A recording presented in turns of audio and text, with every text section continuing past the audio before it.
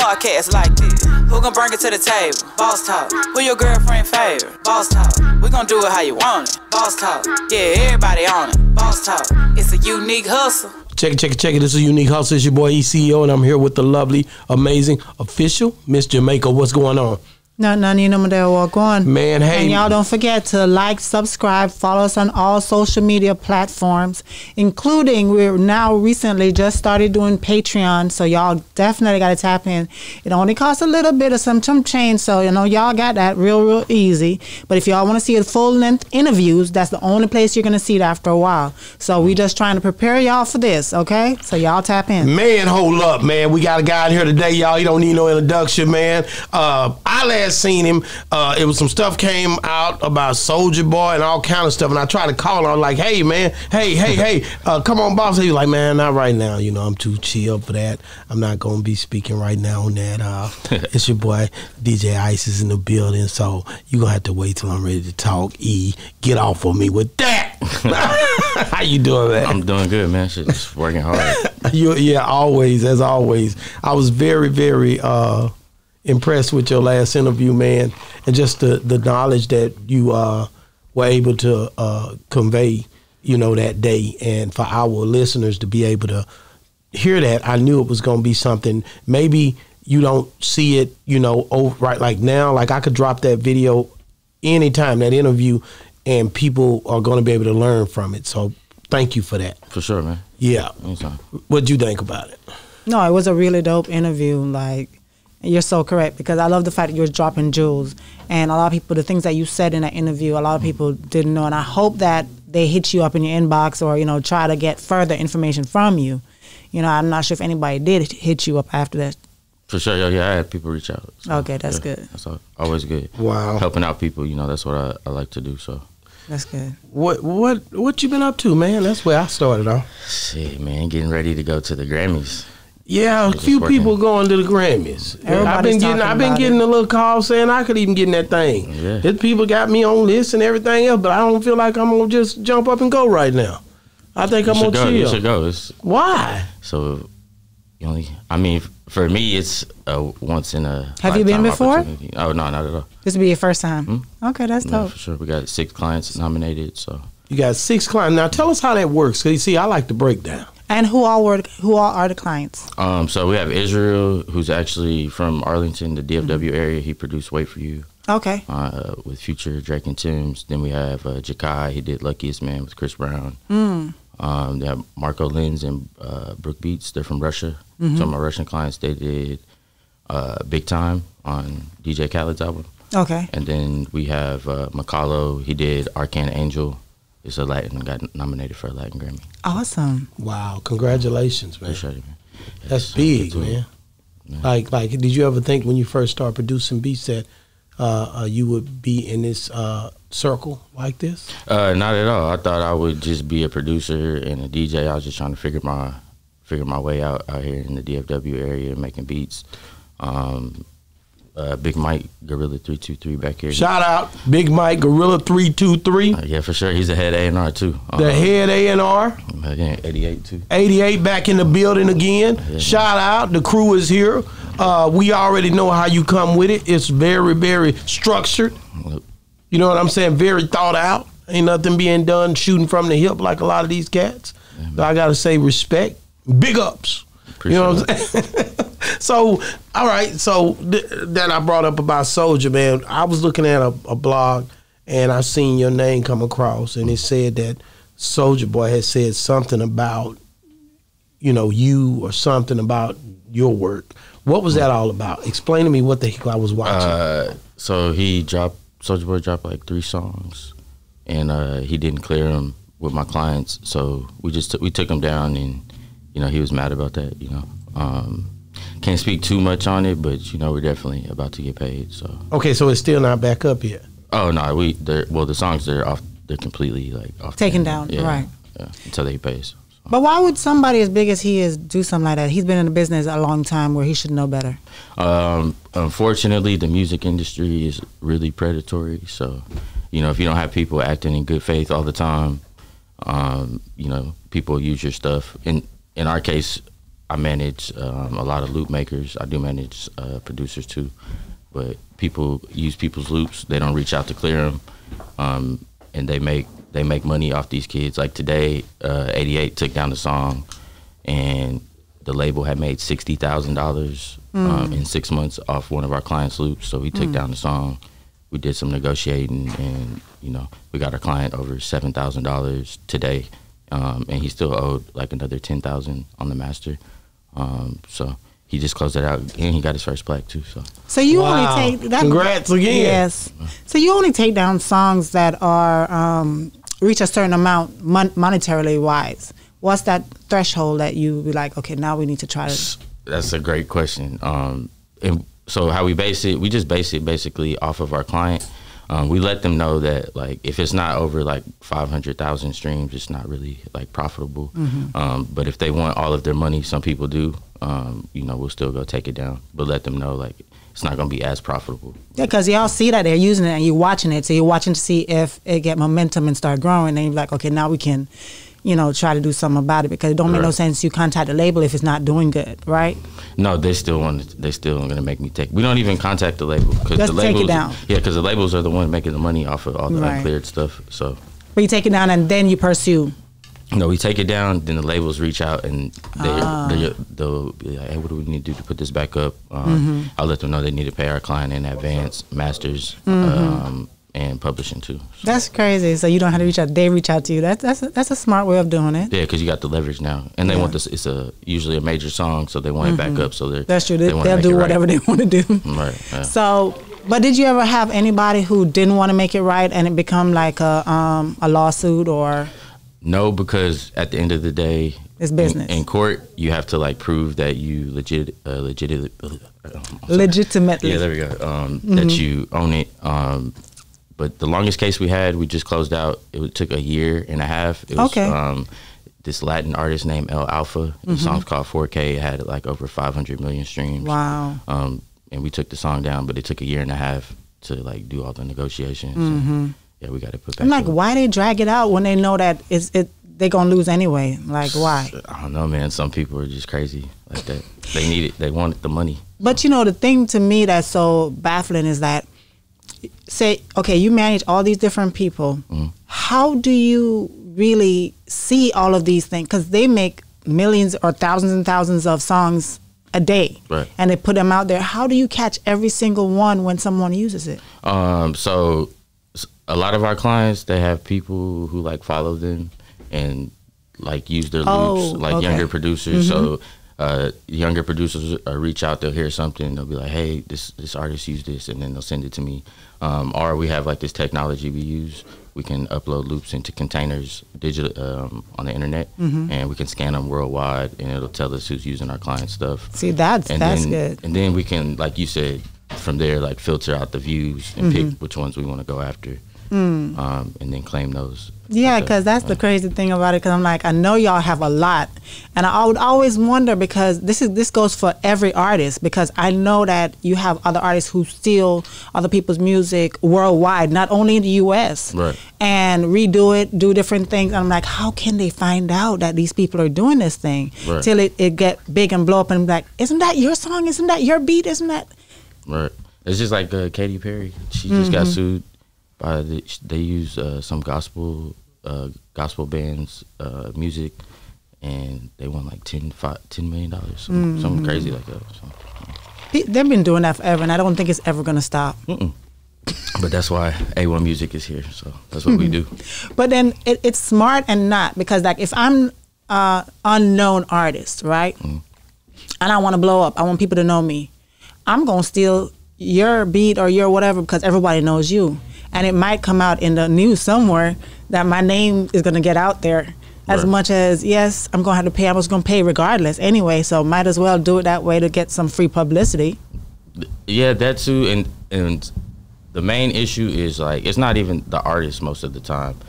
It's really, like, the managers and, like, the artist's producer who, like, mess it up, for that artist and, whoever's loop they're using at the time or whatever. Because most of the time the artists don't even know. No, not at all. But the producer who made the song definitely knows. he didn't play the melody on the piano. Okay. You know what I'm saying?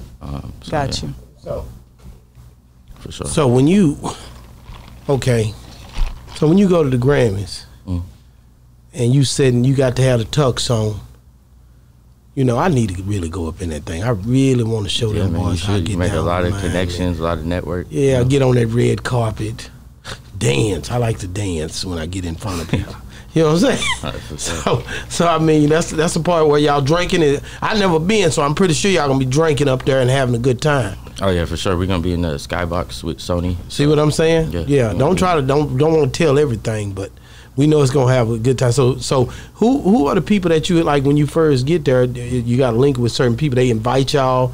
They send out a list to everybody. Well, how does that work? So the songwriters, they'll get like a Grammy invitation, and then they'll set up all their information, get sent their ticket.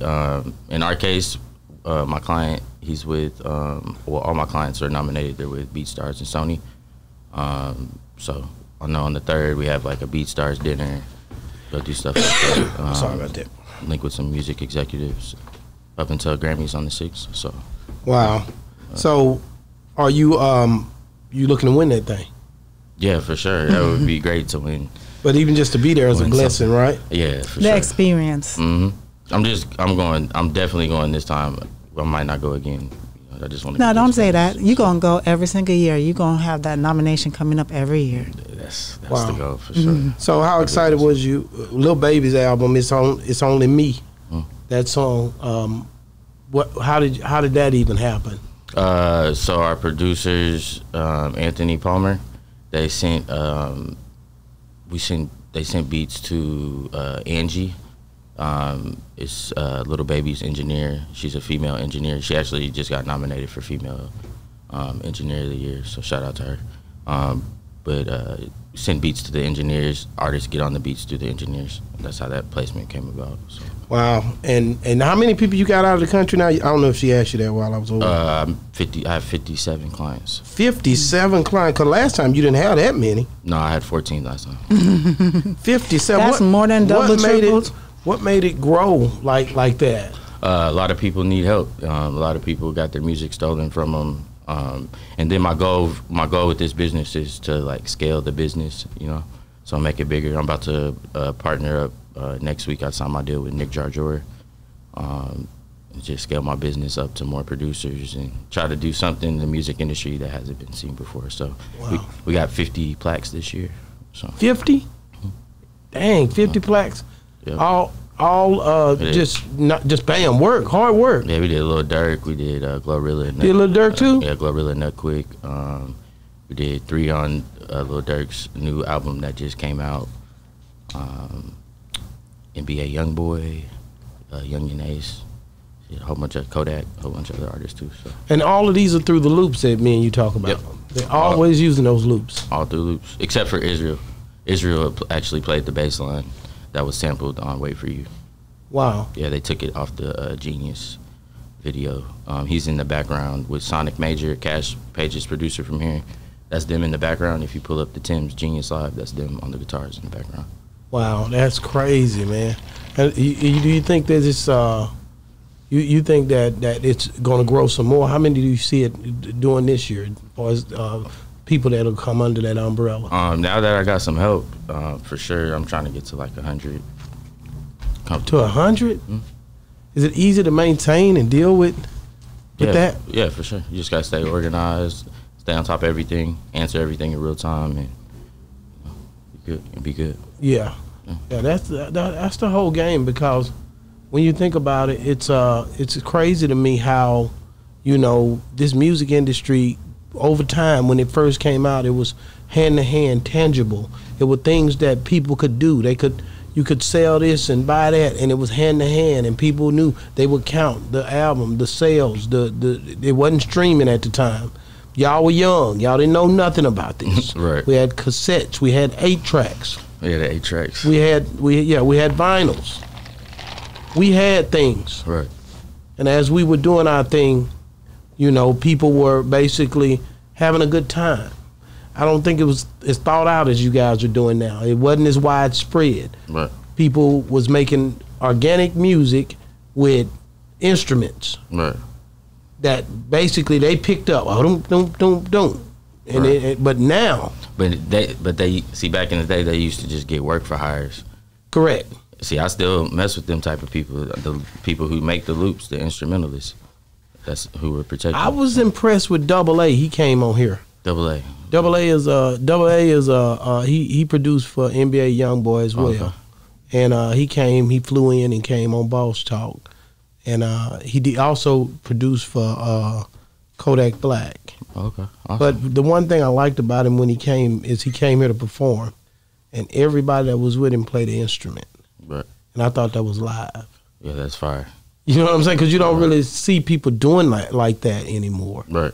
And that's what kind of makes Israel so special right now. Like, Sony really loves him. He can play literally every instrument in the room. That's It kind of like when you can do that, because a lot of people can't do that now. It kind of like takes over the music room because people are just so impressed with that. You know, if you can play the instrument, lay down chords and different progressions, you know, for the artist. So one of the dopest things that I see, man, in the Dallas area, because we're here in Dallas, you see different producers. My boy 80 Cent behind you, you know what I'm saying? Shout out. And Ziggy made it, and all these different shout people. out Ziggy for sure. Ziggy made it. You know, just some dope. He produced tracks for Big X as well. I know both of y'all have, and it's crazy because Sauce Walker was on the track that he produced as well. You know, with Big X, and I thought that was dope. I mean, you know, for him to be as young as he is and moving like he is, Right. and I know you guys are all kind of, you know, y'all around each other at times. For sure. Yeah, 88 actually placed that beat in that session. How long was that session? You were the one that he was talking about when he called and said, "You seen the episode?" Yeah. When he I was said the one who was engineering. He was engineering. Ziggy FaceTimed me. and you called him and told him that he was finna jump on it. That's hard, man. Yeah.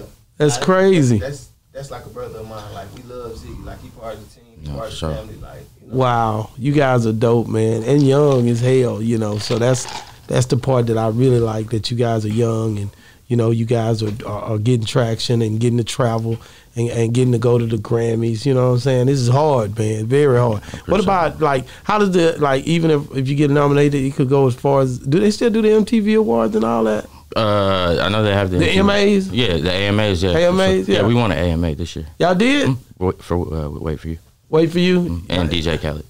DJ Khaled. So do you ever meet these people, or you just straight business? Straight business. Straight drop. They use my client stuff. They reach out to me to clear the business. I make sure we can get the highest fees possible. Make sure everything is cool. So it Get used to back be in their with the team, lawyers. though, right? It sorry? used to be their lawyers or their team that reach out to you guys, right? Yeah, for sure. Wow. Yeah, all business negotiations. You know, asking for budgets. So You know, and it's funny. I think when you touched on this a little bit last time, like when you came on the show, it was like you basically a lot of times don't get to connect with these people until it's too late. So when you connect with them, most of the time it's it's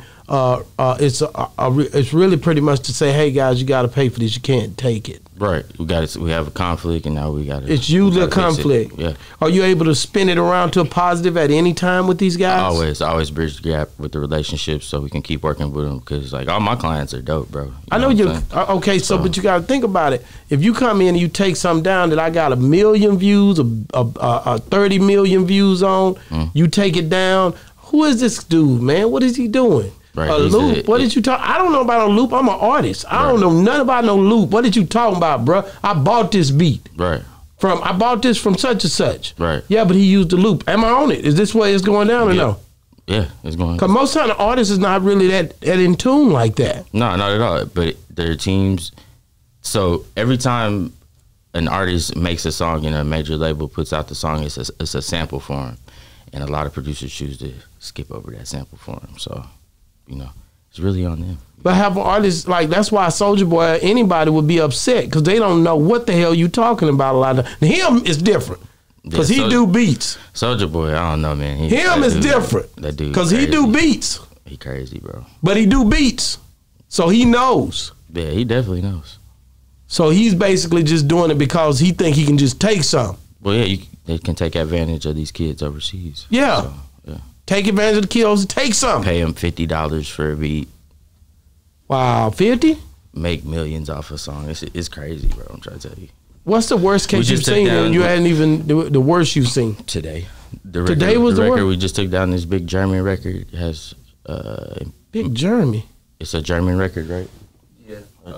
It's like the biggest artist in Germany. Okay. The song made over 200K. We took the song down today, so Wow. it's gonna be a good payday. So he's gonna call you back. Right. He's gonna wonder why it got taken down. Yeah, for sure. And we have like copyright declarations, like on the date that my producers made these loops and different things like that. So like, it's literally no way around it. And if you don't want to pay, then we can go to litigations. And litigations in the U.S. can range. It starts at 190,000. So How do you find the loop? How do you know? Is there some piece of equipment?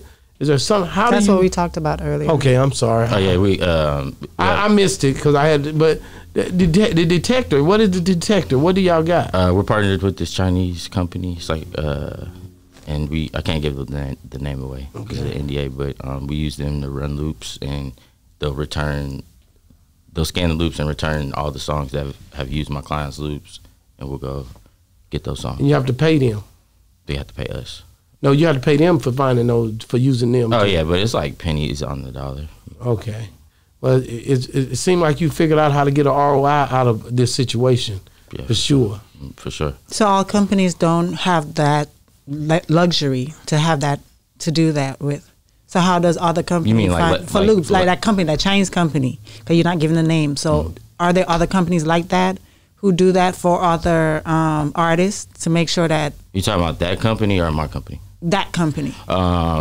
I believe so. We've researched it. It's like 2 or 3 more companies like that. Okay, so there's but not they many. use it. It's like they use it as a service. Right. So, yeah. Okay, because I was just wondering, what do everybody else use to find out to make sure, okay. Shazam, really. Everybody here in the US, they'll Okay. use like Shazam, Okay. different things How like that. accurate is that? It's okay. It still misses some. The program that we use, it still misses some sometimes. Okay. But it's all about just trying to get what you can get, and then the rest of it'll come to you. For like that big record, somebody that knew him heard it and he brought it over. That's really the main way is Yeah. for people to let y'all know. Yeah, it'll be big records, so Okay. people will hear it. Yeah. Future's album. I never the song "Wait for You." Yeah. Just give me a spiel on how you guys how did that even happen for us with your client? Israel called me one day. He was like, "Hey, bro." He's like, they sampled me playing my bass guitar on "Wait for You," because the original "Wait for You," it doesn't have that bass, like the progressions in the notes. It doesn't have that bass line in "Wait for You." It has Israel's bass line. So they sent the track outs from the Genius Live version over to ATL Jacob and FNZ, or the ATL Jacob actually, because FNZ made the sample, and they put his bass line. That's the bass line you hear throughout "Wait for You." Wow. Yeah. So we reached out. We had to be stiff with them and let them know, like, hey, if you guys don't do like a standard agreement, then we'll have to move forward with other ways to handle that. So. And they was able to compensate. Yeah, for sure. And Israel's like his own boss. We have a unique business situation. I'm kind of like a consultant. I help him out. You know what I'm saying? So that's how that came about. Wow. So just to get into the music a little bit, because I know you be DJing and everything, so you got your ears to the street like crazy. Like when you think about the Dallas area and who do you see that you're liking the music that comes from whoever in this Dallas market that you're proud to be affiliated with, that makes you proud to be here in the Dallas area? Right. So what artists that I'm affiliated with? Yeah, but not even affiliated with, that your ears are affiliated with. You don't even have to know them, but you heard a sound that you liked. Yeah, Big X to plug for sure. Big X? Jace. Am I saying that right? Jace? Yeah, Jace. We did I-8 for Jace. He's from, I know he's from Fort Worth area. I believe. Okay. I think so. 12 gauge, of course. Free 12 gauge. Who else? I like Sensei Molly. Lil Brook is dope. Oh, Splurge. shout out. Beat by Jeff. Wow. Who else? Who am I missing? Gorilla. Huh? Gorilla with the beats, for sure. Oh yeah, Gorilla. We talking about artists though. What artists? Who else? Rosama, right? Osama, for sure. Yeah. Straight up Rosama out of East Texas, man. Get the big shout out. Yeah, Rosama's dope. You like Rosama? Yeah. He was on here. He flipped out on here. I gotta check that out. I didn't see 16, that. I didn't see 16. He went hard for a minute. Oh yeah, and chanting too. Like, Enchanting, man. I hadn't had on this show, but I definitely would like to get on the show. Cash Page. For Cash sure. Page. I was just talking about her today. Yeah, Cash, These are people that I really think are dope. You know, Man. Her album is fire. you like it? It just came out here recently, didn't it? Mm-hmm. And you listened to the whole album? Yeah. Well, did you have any work on that one, or did y'all even work No, with her? not at all. Not at all. Just like it. Sonic had a lot of work on that. Sonic's my guy, so Okay, that's hard, I man. love Sonic's work. He's a great producer. Wow. I got one more. Matt K. Yeah, Matt K. Matt K. He doing his Yeah. thing right now. Matt K. Hard. Yeah, one of the hardest working artists that I've seen in Dallas for a while. Yeah, for Very sure. hard working artist. Him and Rosama. Yeah, they going in. Yeah. That's gonna be live. So 2023, who y'all think is gonna be? Who gonna break loose and basically out of the artists? Let's get the prediction right now. DJ Ice's prediction on who's gonna be the hottest artist to come out of Dallas in 2023. Gonna show up big. It could be more than one. Or just, One artist. damn. It got to be two. One artist.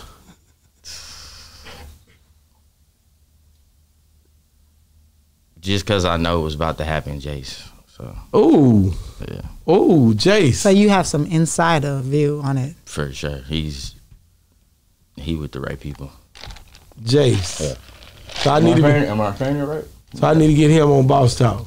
For sure. Send him over here. Yeah.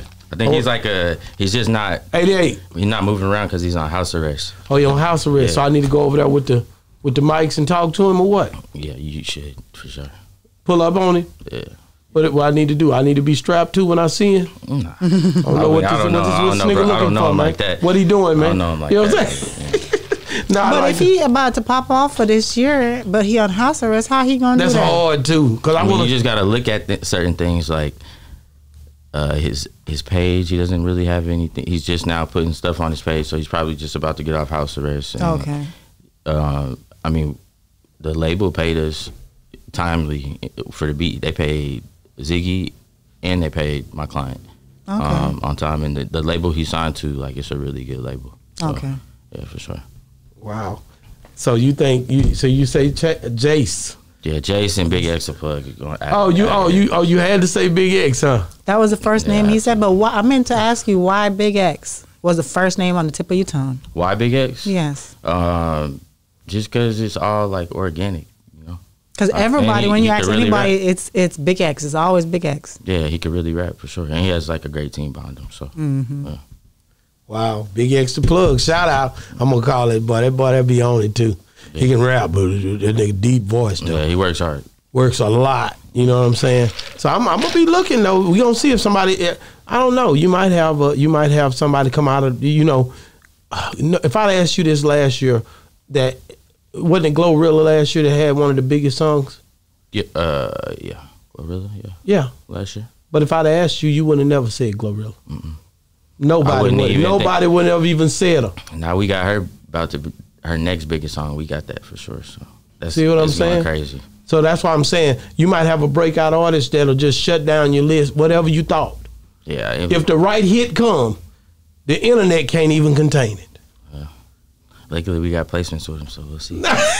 I'm curious about something. Yeah. If Glorilla and Big X got on a song together, do you think that'd be a hard song? Yeah, for sure. The production would have to be like fire though, and it would work because Big X raps on like Memphis type beats. So I'm just thinking about both of their voices. yeah, it'll go. They should make it like a club record or some shit. Wow. How can people get a hold of you, man, if they're trying to holler at you? My IG is official DJ Ice, and then my label page is A1 mus.ic. Man, DJ Ice, man. 88, man. And give me his name one more time because I don't want to mess it up. Gorilla 323. Gorilla He taught me how to 323. make beats. Taught me everything I know. For sure. Already, man. Hey, man, thank you guys for coming on the show. We going to do it again and again and again, or you going to stay gone? You gone a year, wasn't he, babe? Been gone a year. Let's do 6 months. I'll come back 6 months. Yeah, you supposed to come back. You See where I'm at then. No, because we working. What y'all talking about? Maybe if you win the Grammy or something, you should come back in about a month. Oh yeah, we'll come back then. Yeah, you supposed to pull up, be like, we want it. Take pictures. I can pop them up and everything. For sure, man. I got you. So you got me? Oh, yeah, I got you. So you be seeing Ziggy on there? You be seeing all the shows? We working. Ziggy with A1. Ziggy pulls up. Yeah. He gonna call me, text me, I'm here. Let's do it. He like to come on Boss Talk. This is his first interview ever. What about yours? Is this your first interview? It's my second. Second one?